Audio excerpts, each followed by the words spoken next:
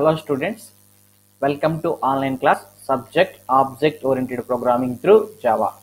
Now the today's concept is structure of a Java program. In general, a Java program may contain several classes. In these classes, one of the class contains main method. You already know what is a class means. Class is a collection of data members and member functions. Data members ante nothing but variables, member functions ante nothing but functions. ఇక్కడ functions అని కేకేయం function place లో మనం ఏమంటాం అంటే methods అంటాం. So variables మీద act చేసేవి ఎవరంటే methods. Okay, now in any Java programme contains at least one class. ప్రతి జావా ప్రోగ్రామ్లోనూ ఖచ్చితంగా ఒక క్లాస్ కంపల్సరీగా ఉంటుంది.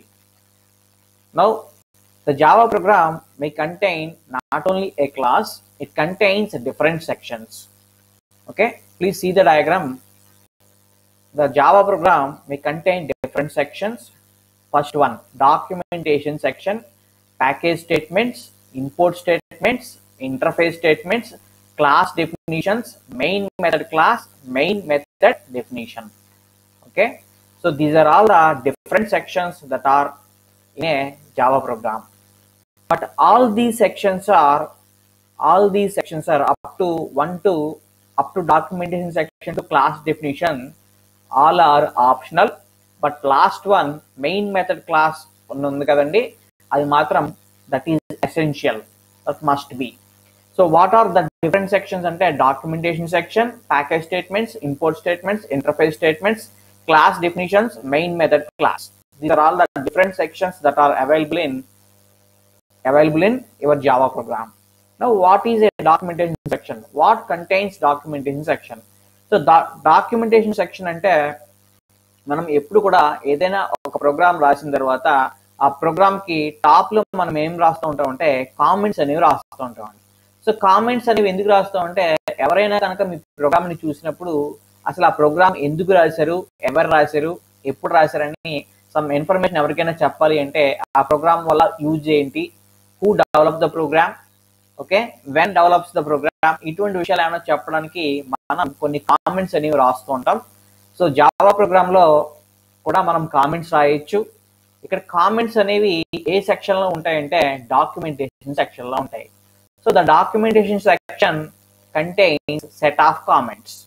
So all the comments are in documentation section. In Java we can write two types of comments. First one is single line comment. To write a single line comment, we use double slash. To write multiple line comments, we use slash star and star slash. Okay, coming to first section, documentation section contains comments. In Java, it is possible to write two types of comments. Single line comment ki manam double slash వాడతాం. అలాగే multiple line లో కనుక comments రాయాలంటే slash star star slash మధ్యలో రాస్తాం. Okay, so documentation section contains what? Simply it contains comments. Comments are not executable statements.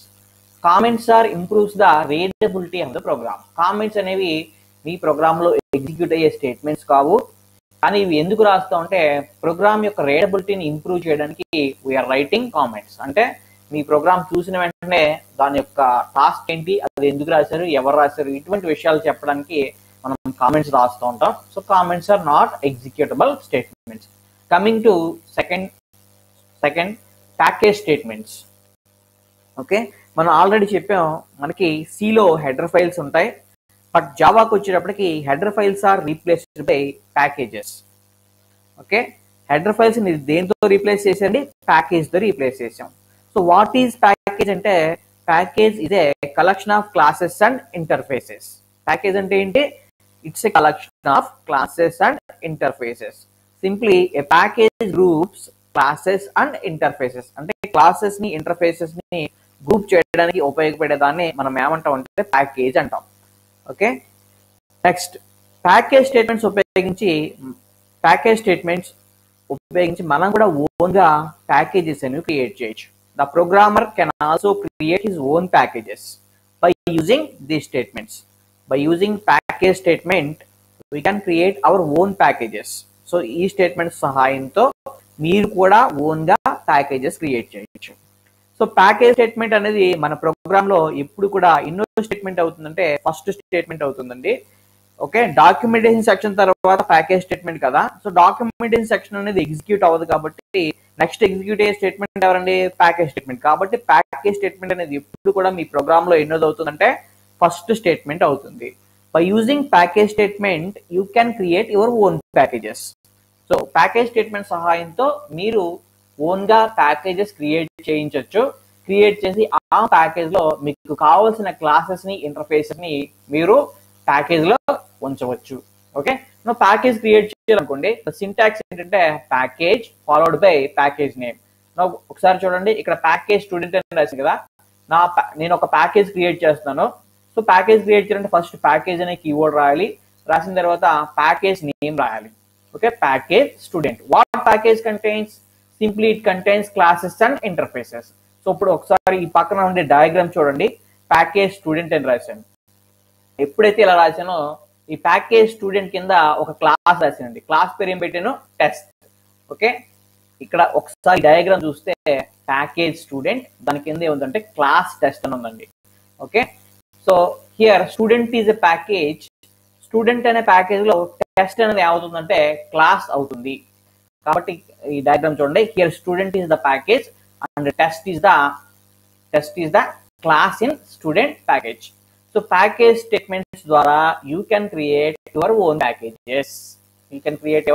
Packages. So package statements ఎప్పుడు కూడా మీ programme లో ఎన్నో స్టేట్మెంట్స్ అవుతాయంటే ఫస్ట్ స్టేట్మెంట్ అవుతాయి. సో ప్యాకేజ్ స్టేట్మెంట్ ఉపయోగించి నువ్వు ఓన్ గా ప్యాకేజ్ క్రియేట్ చేయడం అంటే నీకు కావాల్సిన క్లాసెస్ ని ఇంటర్ఫేసెస్ ని గ్రూప్ చేయడానికి నువ్వేం ఉపయోగిస్తావు అంటే ప్యాకేజెస్ ఉపయోగిస్తాం. ఎప్పుడైతే మనం ఇలా ఒక ప్రోగ్రామ్ రాసి ఈ ప్రోగ్రామ్ ని కంపైల్ చేసామో వెంటనే కంపైలర్కి ఏం అర్థం అవుతుందంటే స్టూడెంట్ అనే ప్యాకేజ్ క్రియేట్ చేస్తుంది. క్రియేట్ చేసి ఆ స్టూడెంట్ ప్యాకేజ్ లో టెస్ట్ అనే క్లాస్ ని ఉంచుతుంది. కాబట్టి ఒకసారి స్టేట్మెంట్ చూడండి, this statement declares a package name and informs the compiler that the class defined here belongs to that package. Okay, ఎప్పుడైతే మీరు ఇలా ఒక ప్రోగ్రామ్ రాసి దీన్ని ఎగ్జిక్యూట్ చేశారో కంపైలర్ ఏం చేస్తుందంటే ఒక ప్యాకేజ్ క్రియేట్ చేస్తుంది. దాని పేరు ఏం పెడుతుందంటే ప్యాకేజ్ పక్కన మీరు ఏం పేరు ఇచ్చారండి? స్టూడెంట్ అని ఇచ్చారు కదా. కాబట్టి స్టూడెంట్ అనే పేరు ఇచ్చి ఆ స్టూడెంట్ అనే ప్యాకేజ్ లో మీకు టెస్ట్ అనే క్లాస్ ని ఉంచడం జరుగుతుంది. Okay, now coming to next section, import statements.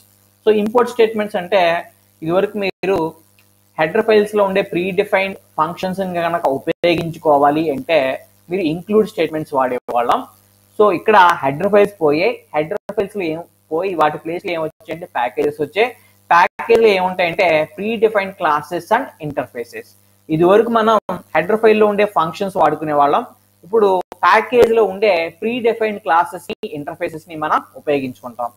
So package లో ఉండే ప్రీ డిఫైన్డ్ క్లాసెస్ ని ఇంటర్ఫేసెస్ ని ఉపయోగించుకోవాలంటే నేను నా ప్రోగ్రామ్ లోకి ప్యాకేజ్ ని ఏం చేసుకోవాలంటే ఇంపోర్ట్ చేసుకోవాలి. ఇంపోర్ట్ చేయడం అంటే నథింగ్ బట్ దిగుమతి చేసుకోవాలి. సో ఎప్పుడైతే ఇంపోర్ట్ చేసుకున్నానో అప్పుడు మాత్రమే నేను ప్యాకేజ్ లో ఉండే ప్రీ డిఫైన్డ్ క్లాసెస్ ని ఇంటర్ఫేసెస్ ని ఉపయోగించుకోగలను. Okay, so instead of include here we right import.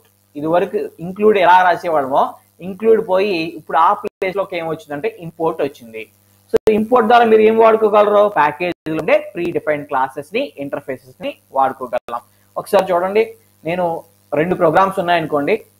First ఒక ప్యాకేజ్ క్రియేట్ చేసాం. ప్యాకేజ్ పేరు ఏంటంటే స్టూడెంట్. ఈ ప్యాకేజ్ అనే స్టూడెంట్ అనే ప్యాకేజ్ లో టెస్ట్ అనే క్లాస్ ఉంది కదా. నేను నా ప్రోగ్రామ్ లో టెస్ట్ అనే క్లాస్ ని కనుక ఉపయోగించుకోవాలంటే నేను స్టేట్మెంట్ ఎలా రాయాలంటే ఫస్ట్ ఇంపోర్ట్ రాయాలి. రాసిన తర్వాత ప్యాకేజ్ పేరు రాయాలి. ప్యాకేజ్ పేరు వేసిన తర్వాత డాట్ పెట్టి క్లాస్ పేరు రాయాలి. Here student is a package and test is a class. ఎప్పుడైతే ఇంపోర్ట్ స్టూడెంట్ డాట్ టెస్ట్ అన్నానో నాకు స్టూడెంట్ అనే ప్యాకేజ్ లో ఉండే టెస్ట్ క్లాస్ ని నేను నా ప్రోగ్రామ్ లో ఉపయోగించుకోగలను. Okay, now coming to next statement, next section, interface statements. an interface is also like a class. Interface కూడా లైక్ క్లాస్ లాంటిదే.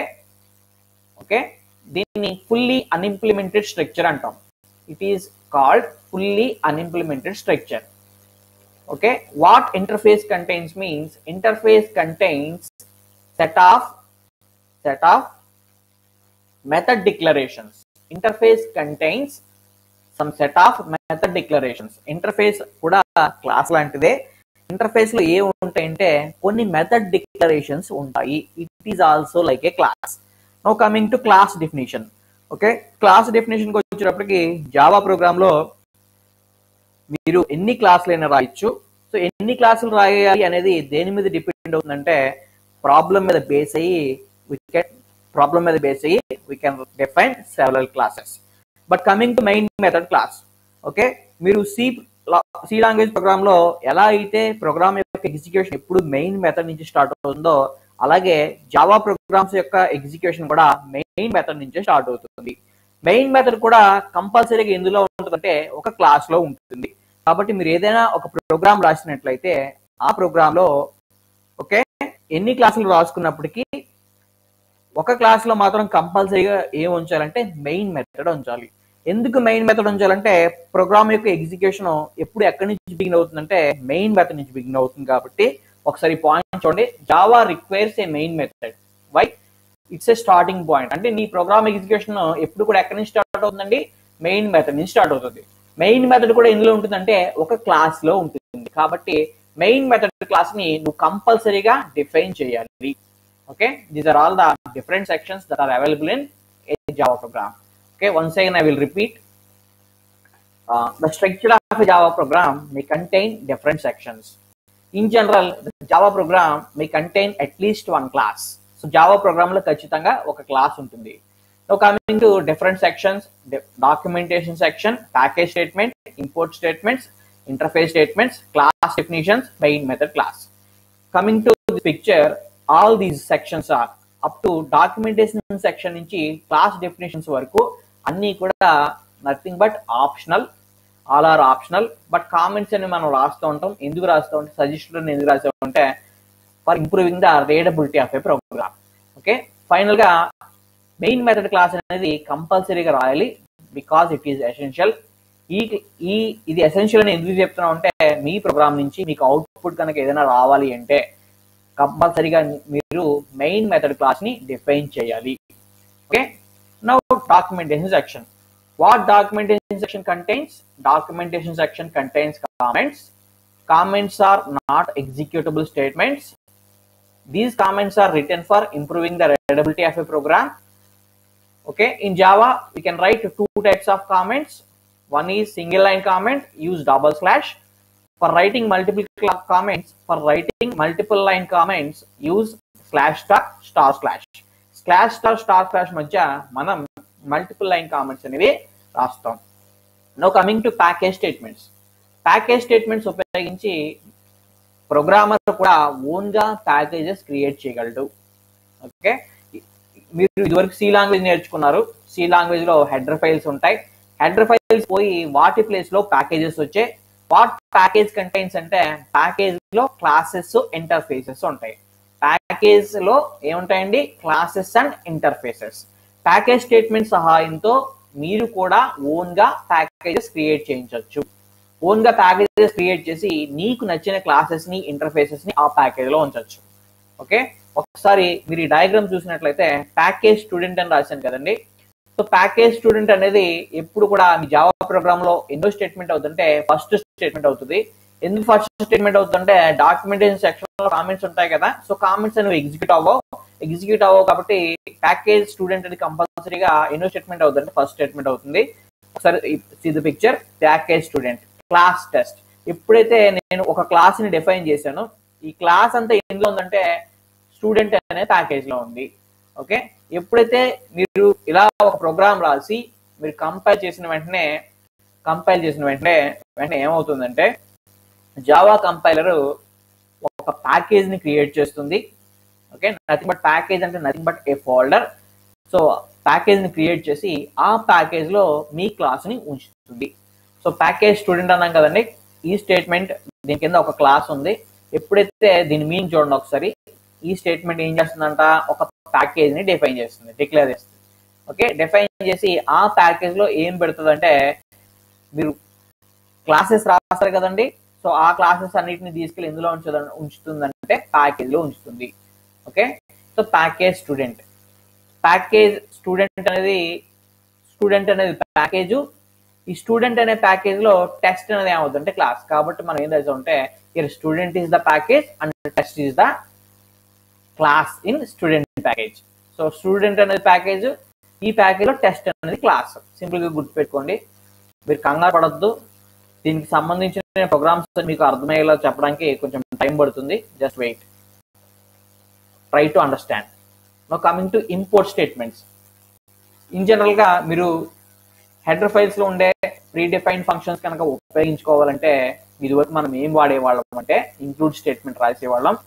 ఇప్పుడు ఇంక్లూడ్ స్టేట్మెంట్ పోయి ఇంక్లూడ్ ప్లేస్ లో ఏం వచ్చిందంటే ఇంపోర్ట్ స్టేట్మెంట్ వచ్చింది. But by using import statement ఉపయోగించి మనం ఏం చేయగలమంటే ప్యాకేజ్లో ఉండే క్లాసెస్ ని ఇంటర్ఫేసెస్ ని ఉపయోగించుకోగలం. సో నేను స్టూడెంట్ అనే క్లాస్ ఉంది కదండి, స్టూడెంట్ అనే ప్యాకేజ్ ఉంది కదా, ఆ స్టూడెంట్ అనే ప్యాకేజ్ లో టెస్ట్ అనే క్లాస్ ఉంది. దాన్ని యూజ్ చేసుకోవాలంటే నేను ఎలా రాయాలంటే ఇంపోర్ట్ స్టూడెంట్ డాట్ టెస్ట్ అని రాయాలి. Okay, now coming to interface statements ఉపయోగించి మీరు కూడా ఓన్ గా ఇంటర్ఫేసెస్ క్రియేట్ చేయగలరు. ఓకే, వాట్ ఈజ్ ఇంటర్ఫేస్ అంటే interface is also like A class. It contains method declarations. Interface statements ద్వారా you can create your own interfaces. What is interface అంటే interface is also like A class. Interface అనేది like class లాంటిది. ఇందులో ఏముంటాయి అంటే method declarations అనేవి ఉంటాయి. Okay, so ప్రతి ప్రోగ్రామ్లను కూడా మనం అన్ని సెక్షన్స్ క్రియేట్ చేయవలసిన అవసరం లేదు. ఈ సెక్షన్ కూడా ఆప్షనల్. అంటే ఆప్షనల్ ఉన్నవన్నీ కూడా మీరు డిఫైన్ చేయొచ్చు, డిఫైన్ చేయకపోయినా no problem. So coming to class definition. Java programme లో you can write multiple classes. ఎన్ని క్లాసెస్ కావాల్సి అన్ని క్లాసెస్ రాసుకోవచ్చు. అది దేని మీద డిపెండ్ అవుతుంది అంటే ప్రాబ్లం మీద డిపెండ్ అవుతుంది. No coming to main method class. Main method class అనేది కంపల్సరీ అండి. ఎందుకంటే ఎప్పుడు కూడా మీ ప్రోగ్రామ్ యొక్క ఎగ్జిక్యూషన్ ఎక్కడి నుంచి స్టార్ట్ అవుతుందంటే మెయిన్ మెథడ్ నుంచి స్టార్ట్ అవుతుంది. మెయిన్ మెథడ్ కూడా కంపల్సరీగా ఇందులో ఉంటుందంటే ఒక క్లాస్ లో ఉంటుంది. కాబట్టి నీ ప్రోగ్రామ్ నుంచి నువ్వు అవుట్పుట్ ని కనుక గెట్ చేయాల్సి వచ్చినప్పుడు నువ్వు ఖచ్చితంగా మెయిన్ మెథడ్ క్లాస్ ని డిఫైన్ చేయాలి. కాబట్టి మెయిన్ మెథడ్ క్లాస్ అనేది ఏమవుతుందంటే it is not optional, it is compulsory. Okay, these are all the different sections that are available in picture of a Java program. So by using package statements, you can create your own packages. By using import statements, we can use the predefined classes and interfaces of a package. అంటే import statement ద్వారా package లో ఉండే predefined classes ని interfaces ని నువ్వు వాడుకోగలవు. Now interface statements ఉపయోగించి you can create your own interfaces. ని నువ్వు క్రియేట్ చేయగలవు. వాట్ ఈజ్ ఇంటర్ఫేస్ అంటే interface is a class which contain method declarations. Okay, class definitions అంటే జావా ప్రోగ్రామ్ లో నువ్వు ఎన్ని క్లాసులైనా రాసుకోవచ్చు. ఆ కౌంట్ అనేది ఏమి రిస్ట్రిక్ట్ చేయలేదు. You can write 10 classes, 11 classes, N number of classes you can write. But ఎన్ని క్లాసెస్ రాసినా కంపల్సరీగా ఒక క్లాస్ లో ఖచ్చితంగా ఏమి ఉండాలంటే మెయిన్ మెథడ్ ఉండాలి. దాన్ని మనం మెయిన్ మెథడ్ క్లాస్ అంటాం. సో మెయిన్ మెథడ్ ఎందుకు ఉండాలంటే నీ ప్రోగ్రామ్ యొక్క ఎగ్జిక్యూషన్ ఎప్పుడు కూడా ఎక్కడి నుంచి బిగిన్ అవుతుంది అంటే మెయిన్ మెథడ్ నుంచి బిగిన్ అవుతుంది. కాబట్టి మెయిన్ మెథడ్ క్లాస్ అనేది you must define the main method class. Okay, ఈ పైన 1 to 5 అన్ని కూడా ఆప్షనల్ అండి. బట్ లాస్ట్ వన్ వచ్చి ఎసెన్షియల్. నువ్వు కామెంట్స్ రాసిన పర్లేదు, రాయకపోయినా పర్లేదు. కామెంట్స్ అనేవి ఎందుకు రాస్తూ ఉంటే to improve the readability of A programme. Okay, now coming to next topic.